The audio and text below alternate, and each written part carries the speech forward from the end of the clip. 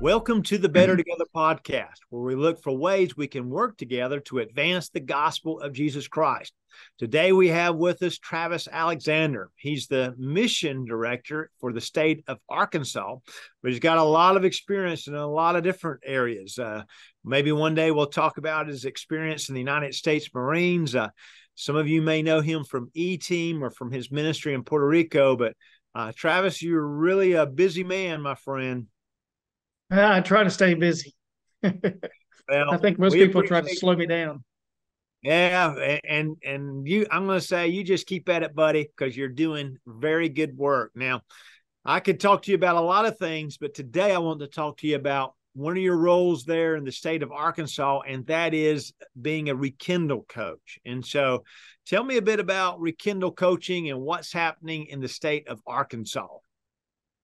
Well, first of all, I appreciate you having me on today, and it's always a pleasure to talk about what the Lord's doing, as well as how hurting churches, or at least churches that need to make some adjustments, how we can help them.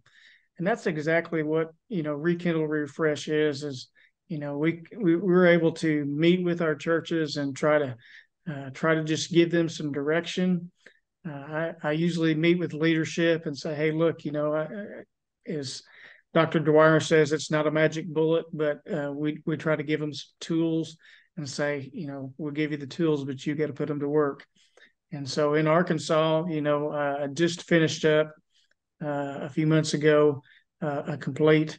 It took almost about 9 months to go through the Rekindle program, and we're excited about some of the changes that's already taken place in that church. But what we do here in Arkansas is of course, I promote it on our Arkansas Missions Facebook page, as well as send emails out to pastors, let them know the resources available, that I'm always willing to come and talk to them and the leadership of the church, and just to give them the opportunity to ask questions. I think probably the thing that most churches are finding out is that they necessarily don't feel like they're unhealthy, and they may not be unhealthy. But what I tell them is we can always do better. And so, we do the assessment with them, and, it's not that what we say about the church, but it's about what they're saying about their own church through the questions. And then we take that back and share the information, and then we try to identify some areas that they could do better in. And I've done several assessments. We've only done a couple actual Rekindle programs. I think we've got a couple in the pipe that we're getting ready to start. And so I think with a lot of churches, there's a hesitancy about whether it works, it does work if they will, take the steps forward. And so That's good. So, you're doing a lot of assessments with churches. You've taken this church as of late. It was a 9-month process, and it's just what it took. It sounds like you all got involved in that and you just kept working with them. But I like what you said. Any church, all of our churches, there are things we can work on. And so you're kind of alluding to how that's helped. So give us a little bit about what kinds of things, what kinds of ways the Rekindle program is helpful to churches. Well, I do an exit survey with the churches that I go through the program. And so it's a real short, maybe 5 or 6 questions, I believe, that I send to them. Because I think, in order for me to be able to do the job better, I need to know what worked and what didn't work. The most common thing I heard on the exit survey is how Rekindle helped them to see that it was okay to do things different than they were doing before. And I think that's one of the struggles we have is, we just kind of become creatures of habit. And the truth of it is our context has changed. Our mission is still the same. We still want to reach people with the gospel of Jesus Christ. But how we do that, I think, has changed with our culture. And so that's one of the biggest things I hear is it helped us to get outside of the box in outreach and in reach. And so it's been good to hear that from real church members. That's good. And so you mentioned earlier, you've got this information on your Facebook page, your Arkansas Facebook page. Churches in Arkansas, what can they do to make contact with you?